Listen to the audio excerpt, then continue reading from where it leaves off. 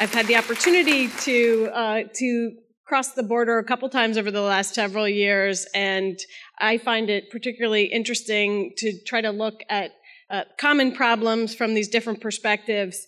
And you'll see I'm going to take you through sort of a U.S. perspective on thinking about financial incentives and a bit about what we've learned and where we are. And I find it particularly interesting in this era that U.S. health policy and what I like to think of as the rest of the OECD policy is striving to meet in the middle to some degree. And I think that there are lessons we can share with one another coming from those opposite ends about what to expect. So I just want to start by framing the issue. Most healthcare systems rely on some combination of direct regulation, in some cases direct provision, but also market forces to achieve access to healthcare, quality of care, and maintenance of affordability of the healthcare system.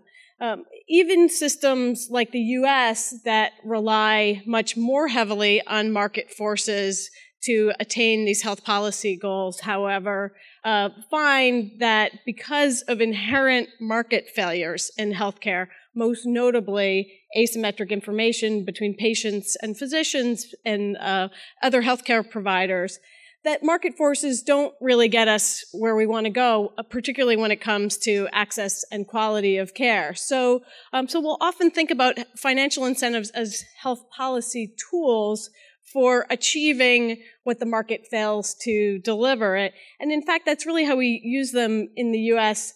You see a lot of different characterizations of the use of incentives like pay for performance that has a very targeted structure. Some folks on the right think of those as being extremely anti-market. Some folks on the left think of pay for performance as being extremely pro-market. Nonetheless, financial incentives are inherently part of the healthcare system. So let me just give you a little sense about where I'm going. I'm going to start with a few points of context. And because of the time limitation and the huge scope of the issues that we're going to discuss today, I'm going to go very quickly over sort of my big takeaway on what we know about using financial incentives to achieve health policy goals. And then share with you the way I organize financial incentives, again, thinking about payment to providers as a tool for achieving specific health policy goals. You'll note that my spectrum looks backwards to you, and perhaps I should have inverted it given that I'm here in Quebec today.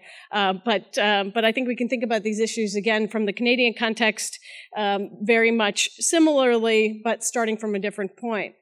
And then I'm going to give you some examples of what's going on in the US in terms of payment reform in particular, some ideas that are being experimented with and implemented, many of which have analogs here, and tell you a little bit about what we're beginning to learn and what we're trying to achieve with a certain balance of financial incentives.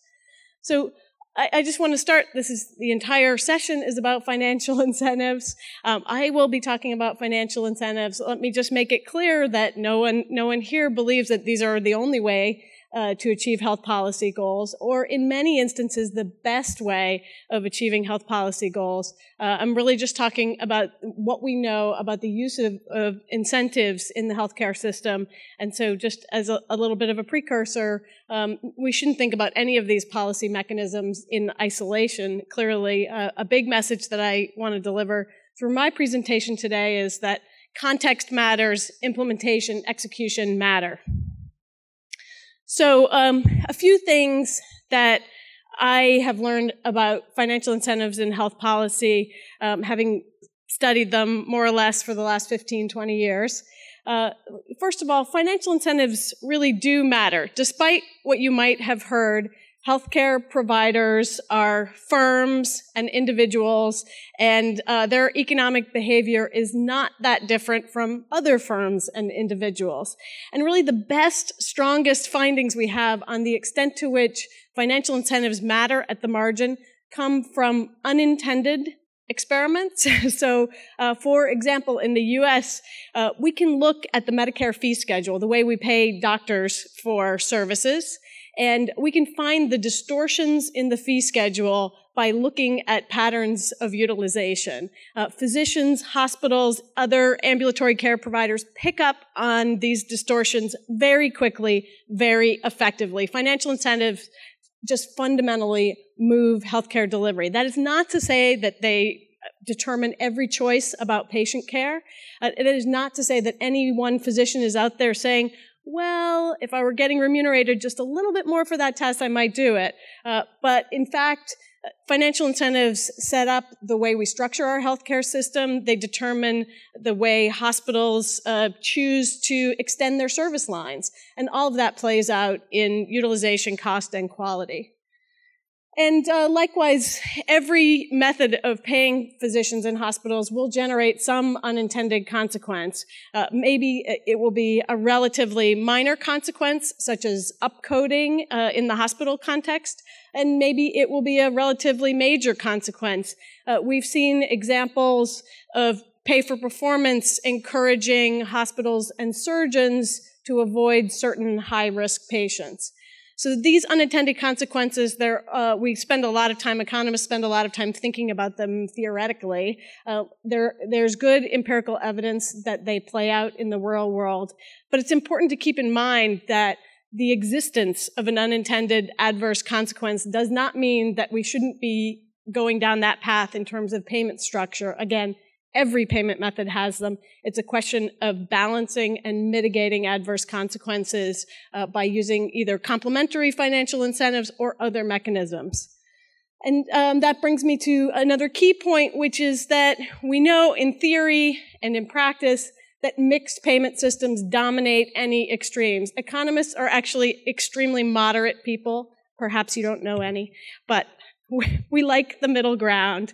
There's nothing good in the corner solutions. And so when I start talking about my spectrum of payment models, I'll talk about sort of each individual approach separately. But we really think that the best approach is to use some combination of mechanisms without too much emphasis on one or another, some balanced set of financial incentives, again, in a larger context where we have a balanced set of other mechanisms to ensure minimal adverse consequences, maximal effectiveness.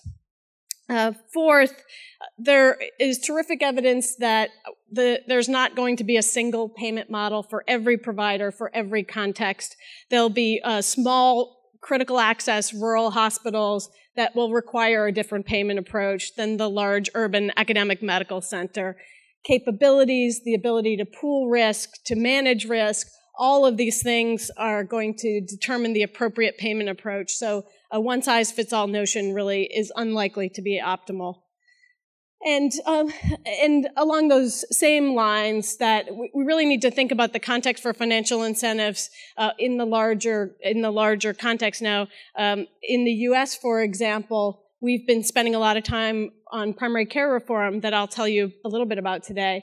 And one of the goals of those primary care reforms is to reduce the use of the emergency department and the inpatient setting. And you know, at the same time, many insurers require co-payments for primary care visits that are not that much lower than emergency department co-payments. So we're working really hard to encourage primary care physicians to open access, to extend their hours, to discourage emergency department use, and yet the patient incentives are misaligned. Just finally, I want to acknowledge that the literature on the use of financial incentives is replete with null results. There's a recent review that maybe you've seen, a Cochrane review that came out last year that basically said nothing matters when it comes to paying primary care physicians. There are an infinite number of ways of screwing it up, basically, as far as I can tell. And so this does not really contradict the theory. It's not that I'm stubborn, but if you look at policies, they don't just come out of thin air. They come out of a context of market power, of the usual political economy that determines payment approaches, and it really is about design and implementation. There are better and worse payment models, but there are lots of ways of implementing better payment models in ways that essentially deplete them of their power. And I think, a good example, in my view, is looking at the general practitioner contract in the NHS that was implemented in 2004. Lots of stuff to love there as a health economist. Pretty robust incentives, good quality measures. This was a pay-for-performance contract. And yet, it had very little effect on the quality of primary care in the UK because the thresholds were set so low as to essentially remove any incentive to improve. So here's my spectrum of provider payment, and I've taken a great deal of liberty with it, so I hope you'll forgive me. Tried to put it on one spectrum. But I think of us in the US as really starting on the left, where we tend to pay for units of service for everything. So that means fee schedules for ambulatory care for physicians, and it means for us in the inpatient context, we use DRG payments, so diagnosis-related groups, so we pay for every admission. It's not exactly cost-based, but we still pay in silos, and the more you do, the more you get. And then moving to the right, I'm thinking of this in terms of a spectrum of accountability for us. And so moving a little bit to the right, we're taking that fee-for-service schedule that just says basically we want you to deliver a test, and then add to that, we'd like it to be the right test. And we're going to actually pay more if you do routine hemoglobin A1C testing for your diabetic patients. And so it's a little bit further down the spectrum of it's not enough just to do stuff. You need to do stuff that's evidence-based. Further to the right, some US payers, including Medicare, and I'll show you what they've been doing, have been trying to get to the other side of pay for performance, which is to not pay for preventable complications, for the costs of preventable complications. A little bit broader, I put towards the right in the red box, mixed payment.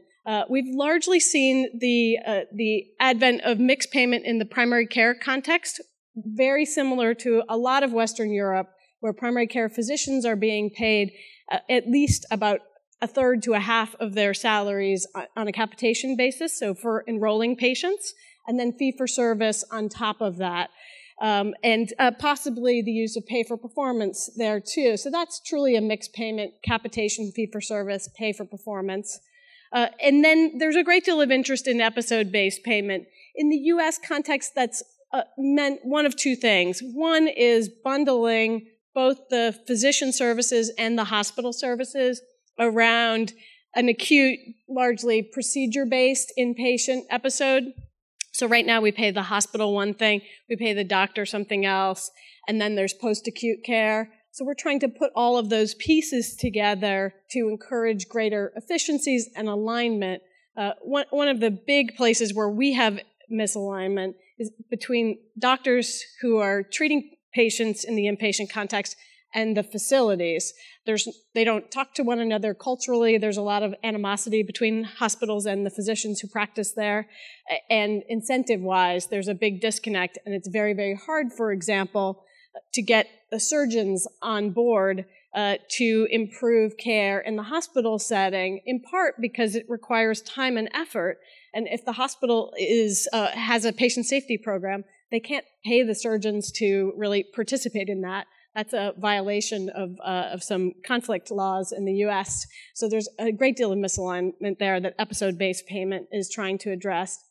The second context where episode-based payment is being looked at is really for chronic conditions, given that patients with many chronic conditions in particular see a lot of different providers. The notion there is that there's a lot of fragmentation, opportunity for better coordination if there were a single bucket of payment. That is going on in a few experiments in the US. The Netherlands has really taken off on this idea. And then finally, global payment to the right, thinking about global budgets, which I understand in many parts of the world are typical of hospital payment. We have very little of that in the US. We've had some global budgets for everything else, and in some places, global capitation for total cost of care. But that has been quite the focus, particularly for federal payment reforms. So let me just drill down to a couple of pieces of information about what we've experienced in the US that may be of some interest to you.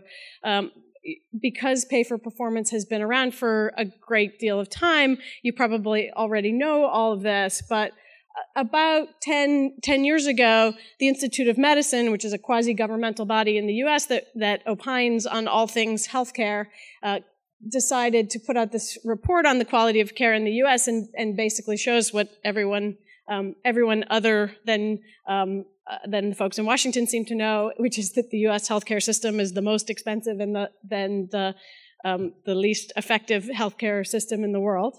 And a lot of the quality problems identified by the Institute of Medicine could be traced to poor financial incentives. Not all of them by any means, and these problems are much more complicated. But one of the implications of the report was that payers in the U.S. needed to do a better job of aligning incentives. And so pay for performance really took off around then. And we had a rich literature really grow up.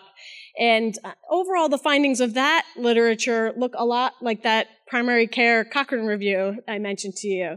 Very unimpressive. Our performance with pay for performance has yielded very little in the way of quality improvement. Now, most of these programs are relatively small. For physicians, they were bonuses related to some of these evidence-based processes of care, but relatively narrowly defined and therefore relatively little money on the table. For hospitals, the measures were a bit broader, included outcome measures, including risk-adjusted mortality rates. But again, the dollars have been relatively modest. And so my takeaway from this literature, with which I'm particularly familiar, is that implementation can account for much of the lackluster results that we see. In particular, the use of thresholds that are either too high, meaning no one can attain them, so why bother trying, or too low, meaning you're already there, so why pick up your pace?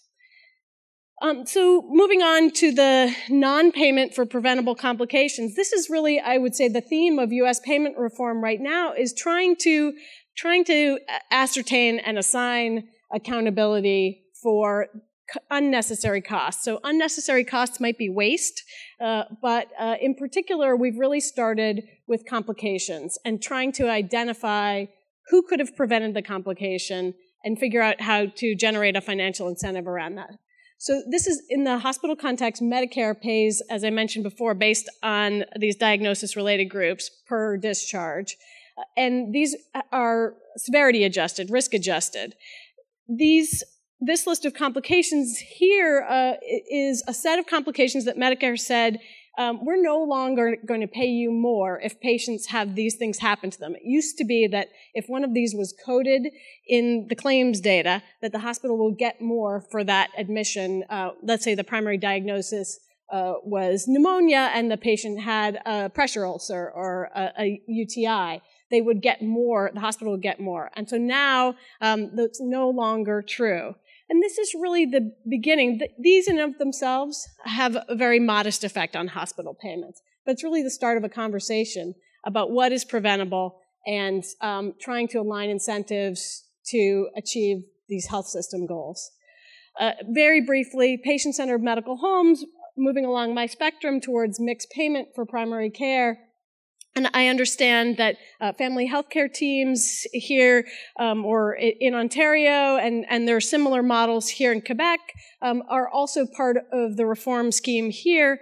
This is about clinically improving primary care, changing the model of primary care, but it very much has a payment complement to it. So this, I think, is a really good example of where financial incentives need to mesh with organizational capabilities and everything else that's going on in the delivery system. We're, on the one hand, investing in information technology, healthcare teams, all of the tools for primary care, and at the same time delivering a payment method, part capitation, part fee-for-service, a little bit of pay-for-performance that is consistent with delivering that kind of primary care that isn't just a face-to-face office visit. If all you can bill for is having the patient in front of you, you can't really deliver continuous, coordinated, good primary care. And then finally, accountable care organizations. I mentioned global payment is really all the rage in the US. We're trying to be like the rest of the OECD while you guys are moving in the other direction. And our big question is, where do we put that global budget?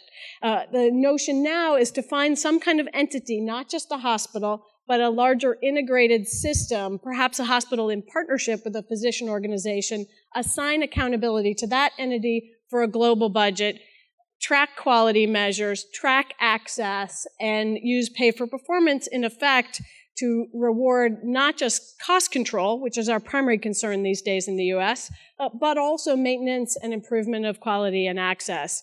There's a lot of debate about how this is going to work, and these ideas are very complicated. The implementation will be very challenging, but many of these accountable care organizations are being rolled out right now. Medicare is now paying hundreds of these accountable care organizations at the back end. They'll be rewarded essentially for savings as opposed to being actually paid prospectively. So I think I'm out of time, but I should note that there is no escaping financial incentives in healthcare. You may hate them, but the fact of the matter is we pay healthcare providers, and so no matter how you do it, you generate a financial incentive.